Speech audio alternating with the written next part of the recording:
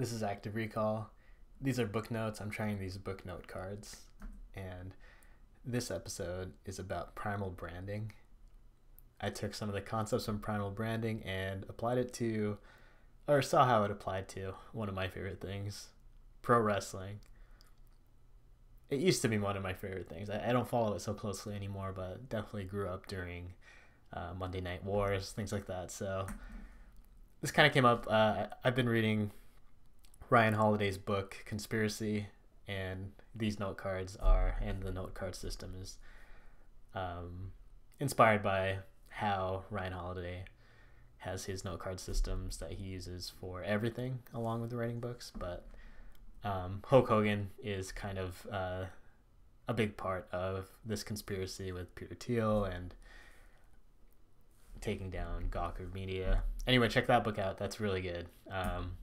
But I'll be talking about some of the things from Primal Branding, which is a book by Patrick Hanlon. So just some questions.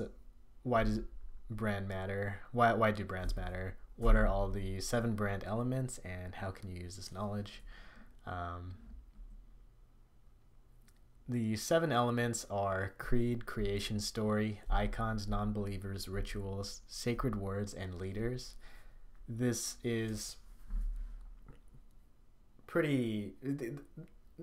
The book is kind of centered around explaining the 7 elements of primal brands, and the 7, or the primal code, I think is what it's called. And these are the 7 elements, and I'm going to talk about how different professional wrestlers have used this for personal branding. Professional wrestlers were masters of personal brands before social media existed. A lot of popular media people today, especially in sports, take a lot of cues from professional wrestling. Conor McGregor and Floyd Mayweather acknowledge just like the entertainment aspect of it, and pro wrestling's history in entertainment, and also things like going back to like Muhammad Ali and his inspiration from professional wrestling also. Anyway, I'll just jump into it. So the first one, creed. Creed is your mission statement, a company's mission statement. NWO's creed was pretty much chaos. If you think of like United States of America, we have the Constitution and a bunch of other things that you memorize growing up in school, and it just, these different things exemplify like what that brand stands for. And that is a cool thing in the book. It just talks about how brands aren't just companies, they can also be, countries have a brand, and different things have different movements are brands. And of course, like the personal brand is more and more popular these days. Number 2, creation story. So back to Hulk Hogan, back to conspiracy, different conspiracy. This was where I guess in the modern one, Peter Thiel was revealed to be like this third man involved in the trial between Hulk Hogan and Gawker. In the past, Hulk Hogan was the third man. He revealed himself to be the third man, partners with Scott Hall and Kevin Nash, and that was the creation story for the NWO. And that was a pretty powerful story. Just for many years, WCW versus NWO was driven by this and defined the WCW brand.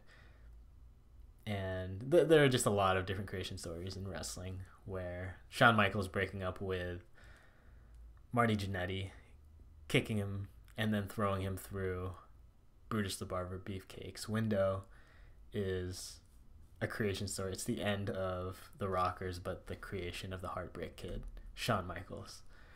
Icons, logos, different things, symbols that represent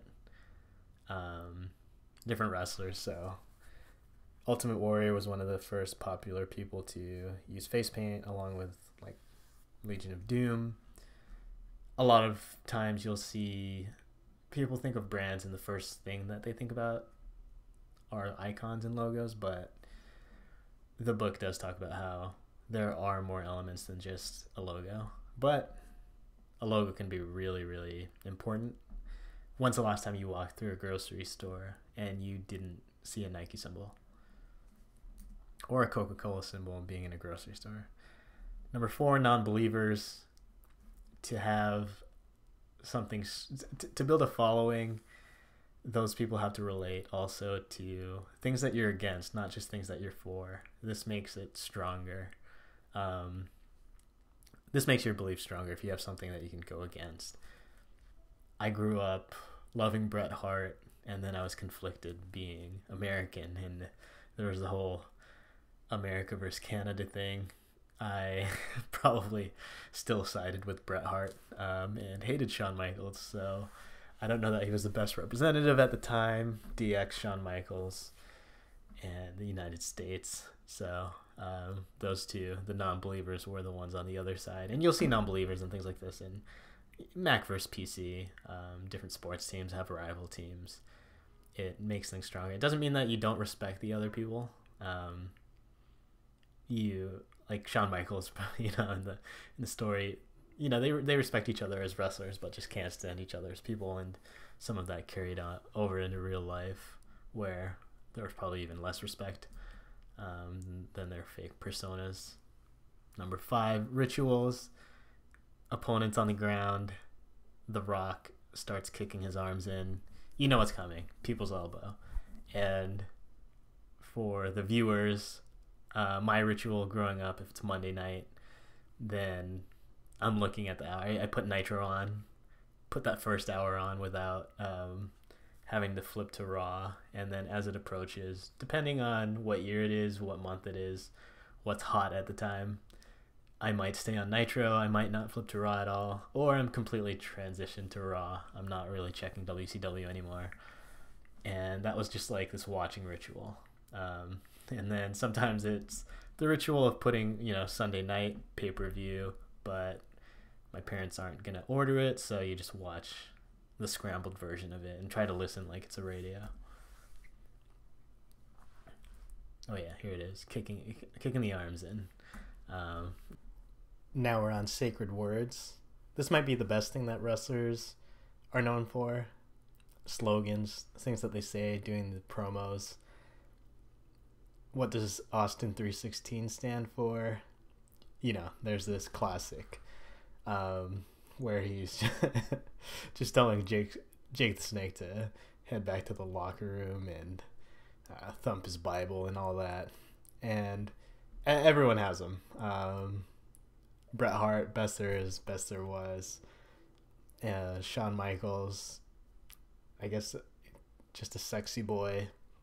And that's another thing, is just the ritual and combining that with sacred words. Entrance music. Everyone knows like the structure of a match, and the entrance music is what kicks it off. You hear that music and you know what's coming. Last one, leaders. You have in wrestling like these personal brands where the wrestlers are the leaders of their own brand. And then it goes out further, like there's individuals and there's tag teams, and sometimes you're part of a faction, like NWO, then you're part of the brand. So you were WCW or NWO, and it just goes out and out and out. And then within WWF at the time, there's like 2 leaders, and you had like Stone Cold representing the people, and then Mr. McMahon, and he kind of represents the corporate evil version of the company. But leaders are a big part of brands, and you can see that in companies too, where sometimes the face of the company is the founder. You have Elon Musk and Steve Jobs, and then there are some where the leader isn't, like they have a quieter role, but there is still a face of the company. And even people do know Phil Knight, but the leaders in a lot of cases are the athletes who wear it, and people look toward them. Like you know who the people with like Nike shoes are. And even in recent years, like Kanye and Adidas. So yeah, you can think of like different brands and the leaders there. And in the case where it's the founder of the company has a quieter role publicly, they're still really important to the company as leaders, because that trickles down to the employees and what the employees make and what the company really represents. And yeah, that becomes just a part of the company.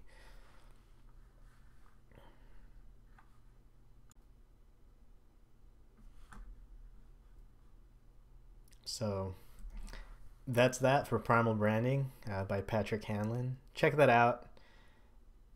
Go get the network if you want to watch some old school wrestling, and hit thumbs up if you like this. Thanks for checking it out. I'll make more book notes in the future.